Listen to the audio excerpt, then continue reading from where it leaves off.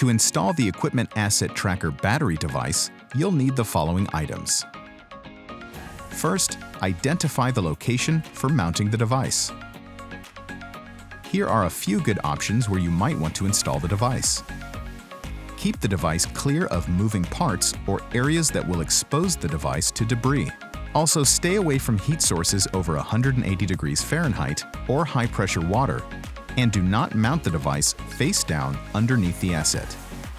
Before mounting the device on the asset, you need to wake the device by pressing the status button and allow it to boot up.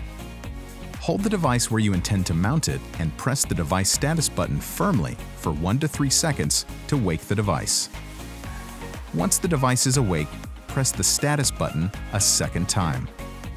When the status button is pressed, the device performs checks on the battery level, cell network connection, and GPS receiver.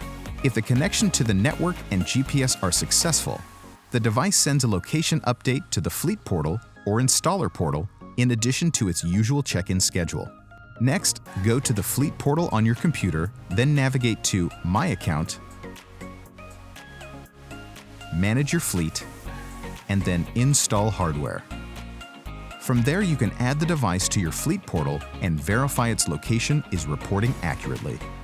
You may also use the Enterprise Installer Portal on your mobile device to link the device to an asset and verify its reporting by visiting VerizonConnect.com/Enterprise Installer Portal.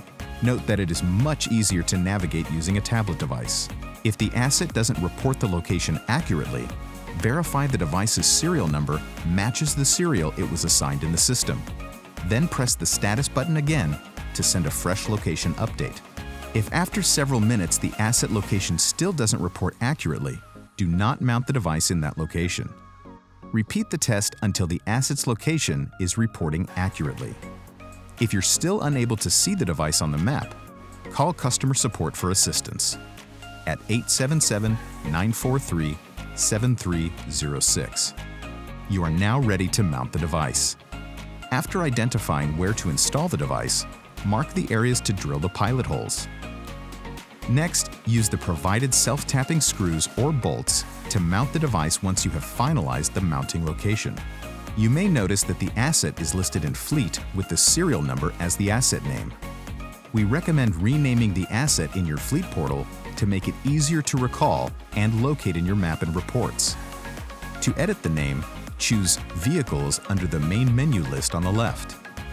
Click the name of the vehicle you would like to edit and choose Edit Vehicle from the drop-down menu. You'll see the name field on the top row. Click inside the name box and enter the new name.